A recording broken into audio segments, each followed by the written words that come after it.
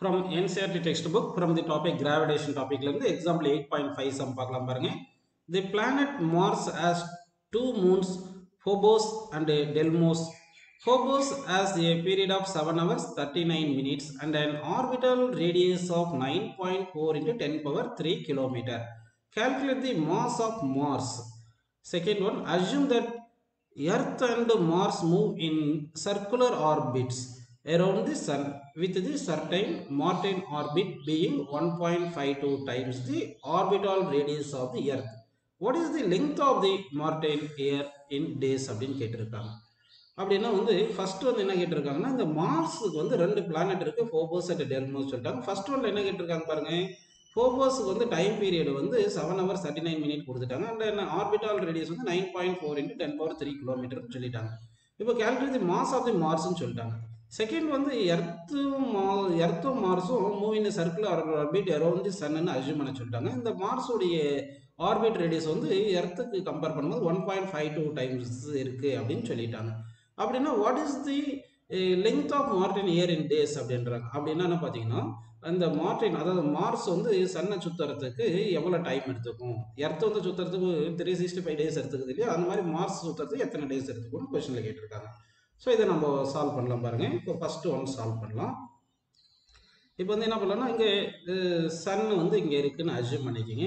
இப்போ இந்த மார்ஸ் இந்த சன் இல்லை, இங்கே ஃபர்ஸ்ட் கேட்டது மார்ஸ் தானே சொல்லியிருக்காங்க. அப்போ மார்ஸ் இருக்குன்னு அஸ்யூம் பண்ணிக்கிங்க. இது மார்ஸு. இந்த மார்ஸை அதனுடைய போபோஸ் அண்ட் டெல்மோஸ் இருக்கு இல்லையா, இது சர்க்குலர் ஆர்பிட்ல சுற்றுற மாதிரி இப்படி அஸ்யூம் பண்ணிக்கலாம். சர்க்குலர் ஆர்பிட்ல சுற்றுது.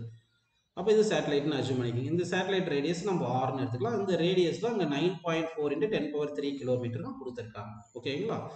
ஸோ இப்போ இந்த டைம் 7 hours 39 minutesனு கொடுத்துருக்காங்கப்பா. ஸோ இப்போ இது என்ன பண்ணணும்னா நம்ம ரிலேஷன் ரேடியஸுக்கும் டைம் பீரியடுக்கும் ரிலேஷன் கொண்டு வரணும். நம்ம இங்கே கிராவிடேஷனல் ஃபோர்ஸ் ஆக்ட் ஆகுது இல்லையா, இந்த gravitational force exerted by the Mars on இந்த சேட்டலைட் இருக்கு இல்லைங்களா, அது ப்ரொவைட்ஸ் அஸ் ஏ சென்ட்ரிபிட்டல் ஃபோர்ஸ்னு எடுத்துக்கலாம். அப்போ gravitational force is equal to centripetal ஃபோர்ஸ்னு assume பண்ணிட்டீங்கன்னா அப்போ கிராவிடேஷனல் ஃபோர்ஸ் என்ன சொல்லுங்க, GM1 M2 by R² வரும். GM1 M2 by M1 mass of the Mars, அடுத்து M2 மாஸ் ஆஃப் தி அந்த ஃபோபோஸ் அப்படின்னு எடுத்துக்கலாம். ஓகேவா? By R² is equal to MV² by Rன்னு போட்டுக்கோங்க. அப்படி போட்டிங்கன்னா பை ஆர்னா ஆர்ஆர் கேன்சல் ஆயிரும். இந்த எம்ன்றது மாஸ் ஆஃப் தி ஃபோபோஸ், இது கேன்சல் பண்ணிடலாம். அடுத்து velocity equal distance travel by time taken எடுத்துக்கலாம். Distance circumference of the orbit, so circumference 2πrன்னு எடுத்துக்கிட்டிங்கன்னா டிவைட் பை டைம் டீன்னு எடுத்துங்க. இந்த ஸ்பீட் பிளேஸில் நம்ம சப்ஸ்டிட் பண்ணிடலாம். அப்போ G into mass of the Mars divide by இந்த R இருக்குது, that is equal to speed பிளேஸில் 2πr by t போடுங்க. அப்போ ஸ்கொயர் பண்ணிங்கன்னா 4π² R² by t² வந்துடுது.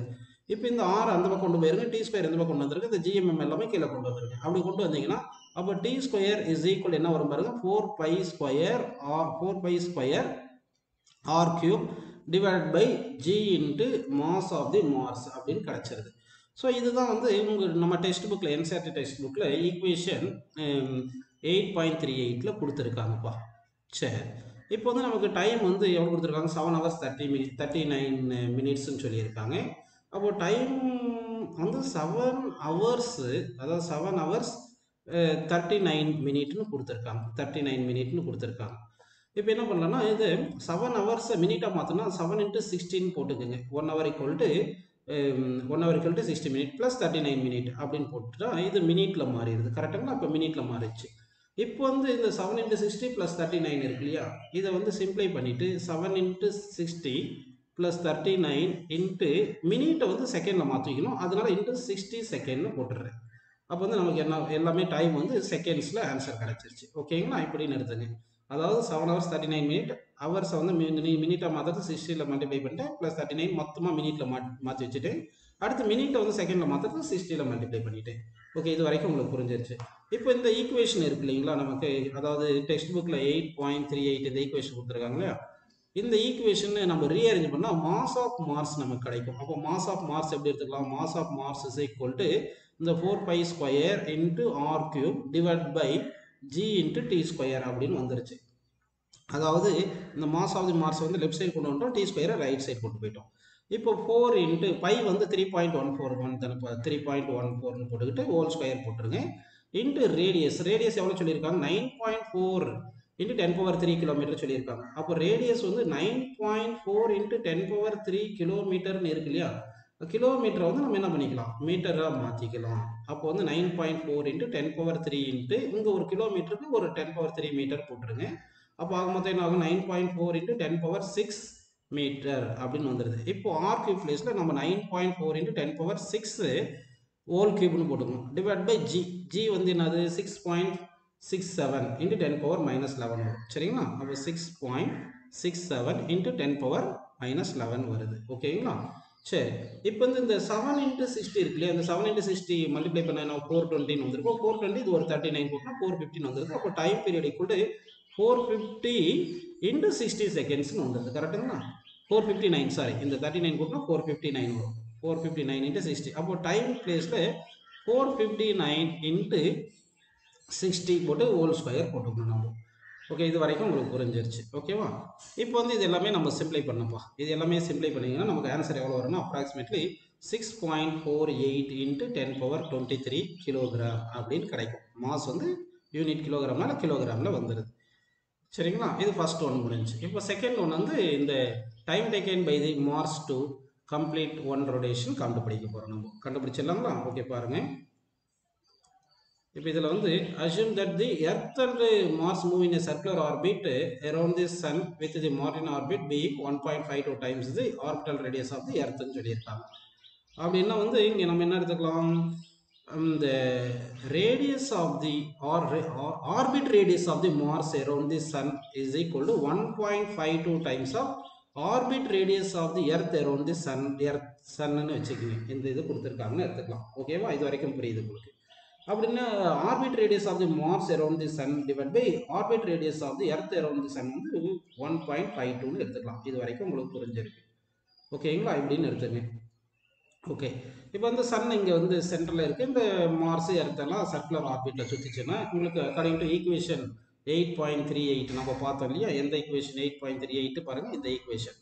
இந்த ஈக்குவேஷன் உங்களுக்கு தெரியும். அந்த ஈக்குவேஷனில் வந்து நம்ம எடுத்துக்கிட்டோம்னா டி ஸ்கொயர் is that, அதாவது t square equal to 4 pi square divided by g into mass of the sun வந்து into r cube வந்திருக்கும். இது மொத்தமே கான்ஸ்டன்ட் நம்ம வச்சுக்கணும். r cube வந்திருக்கும்.